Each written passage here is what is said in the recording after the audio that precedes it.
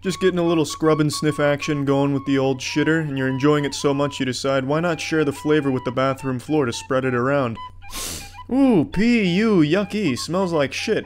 How's it going, everyone? It's me, the sphincter scientist Joe Fowler, also known as the Bill Nye of buttholes, here with the toilet spear. The tool that boldly goes where only my face used to in high school. Let me show you how it works. We took the ergonomic design of the human tongue, put it on a stick, and we shove it down here and give that shit a lick.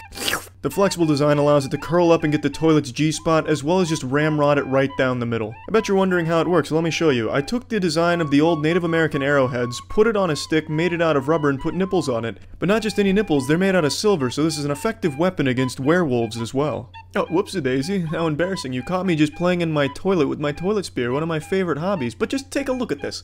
Who wouldn't find this fun? Wingardium Leviosa! Avada Kedavra! Did you squat over your goldfish bowl and pop your hemorrhoids over it? Pretty fucked up situation, and ordinarily you'd be in deep shit with these toilet brushes. But luckily, a little ass explosion is no match for the fearsomeness of the toilet spear. I used to lick my toilet bowl clean, but now I don't have to.